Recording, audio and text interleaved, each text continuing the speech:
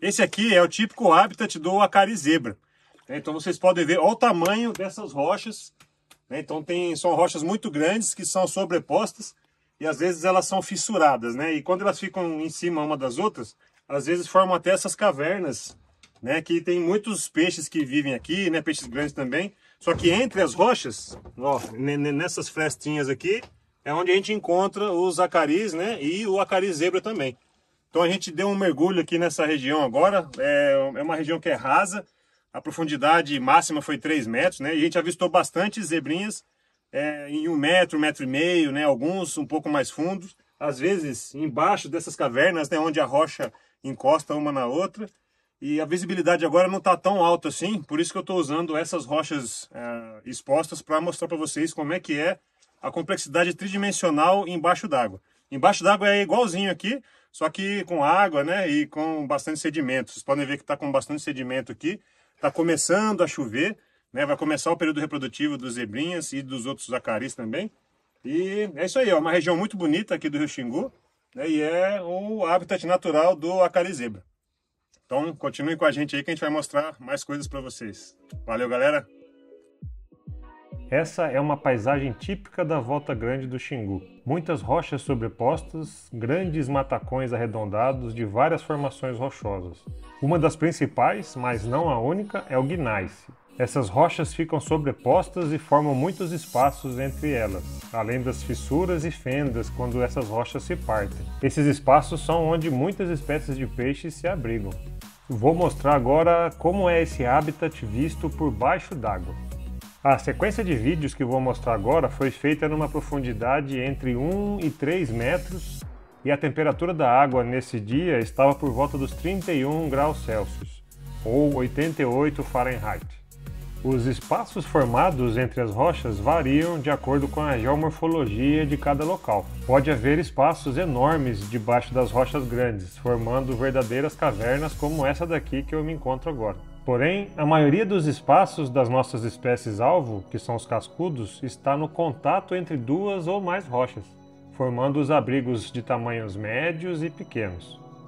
Neste aqui, por exemplo, podemos ver algumas espécies de cascudos coabitando o mesmo local. Na realidade, eles defendem ferozmente cada milímetro que eles estão ocupando. No centro dessa imagem, podemos observar um acari-cutia, ou Scobiancistrus do grupo Paleolistos. O pessoal no aquário chama de L48. No canto inferior direito temos um juvenil de Spectracanthus punctatissimos, que pode ser referenciado como L16, L30, L315. Eu, se fosse você, não me preocuparia muito com os Ls, não. Tente guardar o nome das espécies, o nome dos gêneros. Você vai entender muito melhor da diversidade do que se só decorar os números dos Ls. No lado esquerdo da tela, podemos ver um Spectracanthus zoanone. Tem também algumas outras espécies aí que não dá para identificar só com esse vídeo, né? Tem alguns acaris marrons aí que estão indo para cima e para baixo. Mas agora eu vou mostrar para vocês espécies que são adaptadas a fendas estreitas. Um bom exemplo é este Pseudancistrus assurini. Não coincidentemente, essa espécie é chamada aqui no Xingu de acari-carachata, justamente pelo perfil achatado do corpo. Essa é uma adaptação para ocupar as fendas estreitas das rochas. Nessa outra fenda aqui, eu estou tentando te mostrar alguns indivíduos jovens de Pseudancistrus. Perceba como a fenda da rocha é estreita aqui. E desculpem mais uma vez o chacoalhar da câmera. É muito difícil encontrar um ângulo bom de filmagem nessas fendas tão estreitas. Olha a quantidade de indivíduos de espécies diferentes vivendo na mesma fenda. E olhe atentamente para ver se você enxerga uma espécie diferente no meio delas. É isso aí. Aí está o famoso zebrinha, ou acari-zebra. Olha lá, tá vendo? Viu o que acabou de acontecer? Aquela é uma crenicicla dandara, um jacondazinho, ainda filhote, que tentou comer o zebrinha. Essa é inclusive um dos predadores naturais do zebra, né? A crenicicla dandara, que é um jacondá preto. E aqui a gente consegue ver mais uma adaptação interessante. Além de viver em locais onde as creniciclas adultas não têm acesso, né, que são nas fendas, o zebrinha vive rodeado por cascudos maiores, que ele pode se proteger atrás deles sempre que estiver em perigo. Então é muito comum encontrar os zebrinhas na região mais apertada das rochas, ou nas fendas, que mostrei há pouco, ou no contato entre uma rocha e outra, como é o caso desse exemplo. Tem mais um fato curioso que eu quero compartilhar com você. Está vendo que quase sempre do lado do zebrinha tem uma massinha branca? Isso aí é um porífero, é uma esponja. É um animal muito comum em recifes de corais, mas com alguns representantes em água doce também. Eles são filtradores e nos rios de corredeira costumam crescer entre as rochas e ficam coletando as partículas que a água traz. Essas esponjas formam verdadeiras colônias de animais invertebrados, como larvas de insetos, moluscos, crustáceos e muitos outros. E tudo isso serve de comida para vários peixes, incluindo o zebrinha. Os acari-zebra são quase sempre encontrados juntos com uma outra espécie de cascudo que é o Hypancistrus ranunculus. Em algumas fendas podemos contar mais de 10 ranúnculos para cada zebrinha.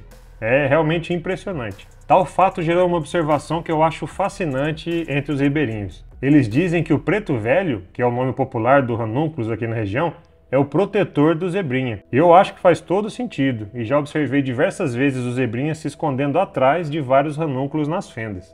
Um fato muito significativo é que desde que eu comecei os mergulhos aqui no XINGU, lá por volta de 2012, esse é o primeiro ano em que dá a impressão que o número de zebrinhas aumentou. Esse exemplar do vídeo, por exemplo, deve ter pouco mais de um ano de vida, mostrando que está havendo reprodução bem sucedida nesse trecho do rio. Perguntei a opinião de vários pescadores e todos eles dizem que do ano passado para cá, quase todo mundo que pegava o zebrinha parou de pescar com medo da Polícia Federal. A Polícia Federal fez uma grande operação e prendeu várias pessoas que participavam da cadeia do tráfico desta espécie em toda a região, inclusive em outras partes do Brasil e também internacionalmente. Com isso, os pescadores que ainda pegavam essa espécie pararam de pegar, né? Ficaram com medo de ser presos. E de um ano para cá, a espécie parece ter se recuperado bastante. Isso é mais uma prova de que a coleta ilegal dessa espécie estava impactando negativamente as populações. E também qual é o efeito da diminuição da captura na recuperação dessas populações.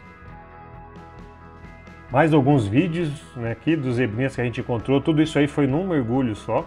Então olhem só quantos indivíduos, né, a gente pôde observar em menos de uma hora de mergulho. Então observem também o formato das rochas, né, a posição que o zebrinha se encontra. E às vezes é muito raso. Olha só, nessa filmagem aqui a gente estava a menos de 30 centímetros da superfície. Eu estava com as costas fora d'água e uma fenda lotada de cascudos e do zebrinha junto. Aqui a gente usou uma vareta, né, que é a forma como os pescadores coletavam esses animais, né, só para mostrar para vocês, né, o tamanho da fenda, né, e como que o peixinho fica protegido lá dentro. É importante observar que todas essas filmagens foram feitas numa expedição científica, né, que tem autorização para manusear esses animais na natureza, né? Não era nossa intenção capturar, então a gente só fez as filmagens e soltou todos os exemplares.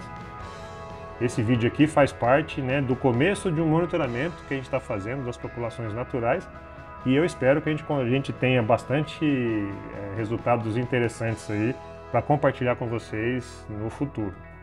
Então é isso daí, pessoal. Espero que vocês tenham gostado e até o próximo vídeo.